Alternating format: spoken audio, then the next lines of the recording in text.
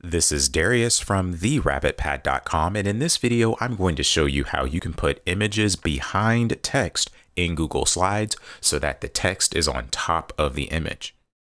Please click that subscribe button and that notification bell so that you can be notified when I publish videos in the future. Let's say that you have a slide in Google Slides and you have a photo in that document and you want there to be text on top of it.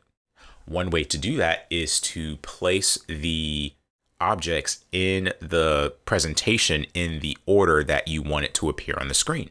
So if you want the picture to be in the back of the screen, then you put the picture in first, and then you put your text on top of that by opening up a new text box and typing your text.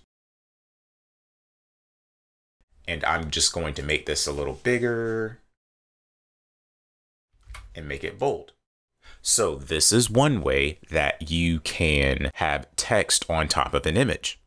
But let's say that you're not able to put this stuff in the file in this order.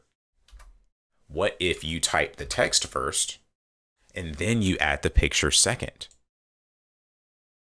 Now you can't see the text that you put there. The way to solve this problem is to right-click the image, then click Order, and then select Send Backwards or Send to the Back. And when you do that, your picture gets sent to the back and the text that was there gets sent forward to the front.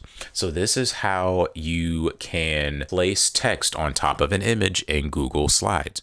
If you found this video helpful, please click that like button and subscribe to this channel for more helpful tips. And also be sure to visit my website at therabbitpad.com.